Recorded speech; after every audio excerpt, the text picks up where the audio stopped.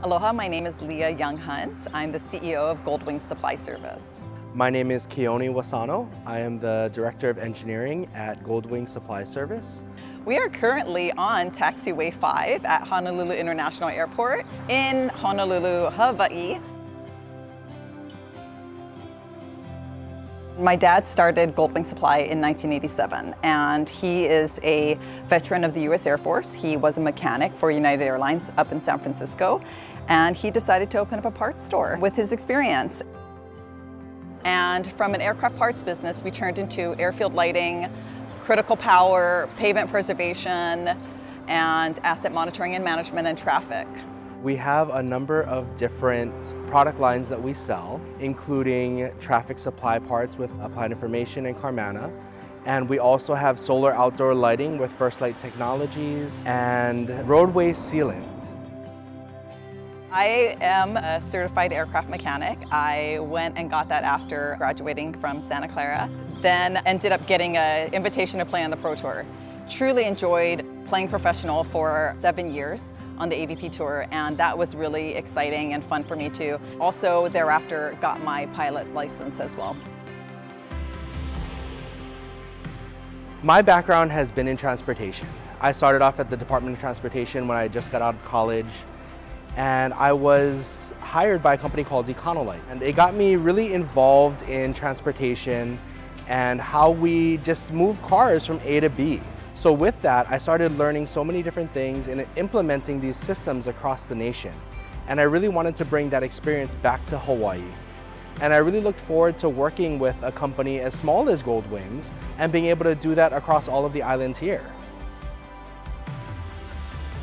Well, we do quite a lot of business with the DoD and government agencies. Something that is very unique is that we do have a corporate philosophy that is truly dedicated to education, to best practices, to the collection of data, and that we are unafraid to commit to that in order to seek and ground truths. We're also a women-owned small business in addition to being Native Hawaiian, and we're also Hub Zone, which demonstrates our dedication to our communities and that we are willing to hire and grow our company with a workforce that is local. For a women-owned small business being in aviation, our industry is chock full of opportunities. When I step into a room, I come in with a different perspective of networking. And in general, I think women do walk in with an open hand and open heart, more so than what the industry's used to.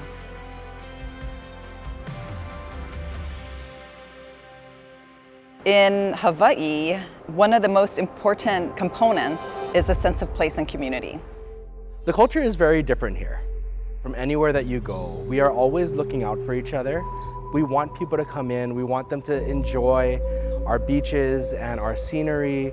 Come and be a part of who we are here and experience our culture. Being pono means to do things ethically. You do things in the right way. Kupono ho'okela means to excel, to achieve, but with just intentions. We approach each opportunity with that sense of aloha and being pono so that we can elevate our communities together. Transportation in Hawaii has always been an issue. We have such limited space. As an island, we must continue to invest in our existing infrastructure. We need to support all of our transportation needs, whether that's vehicles, bicycles, pedestrians, freight vehicles that move all of our goods. So investing in CV2X is critical to provide answer towards our congested traffic, which really affect our most vulnerable communities. One of the first projects that I was involved in at Goldwings was the Nimitz Corridor project. And it was a great collaboration between the Department of Transportation and the University of Hawaii. And the intent was to be a research project about how connected vehicles and adaptive systems could improve one of the busiest corridors that we have here in Hawaii. Our ports are right along Nimitz, so that's how we get all of our goods into the islands. And it's also the way that all of our local people get to work. The cost of living here is so expensive that to be in town, you really are living in a different type of economic level. And because of the opportunity, we've got our most vulnerable communities having to commute. When you're looking at quality of life, when you're looking at how do we elevate communities and create societal change, overall, CV2X does provide that gap, and it does provide the community an opportunity to adapt.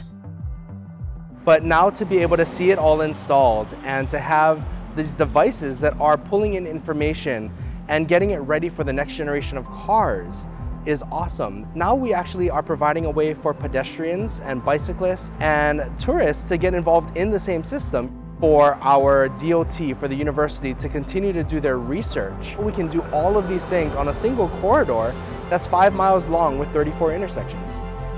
And I think it gives the counties the credit that they deserve for being change agents and being willing to try out new innovation. I think it was a successful win for everyone that was involved.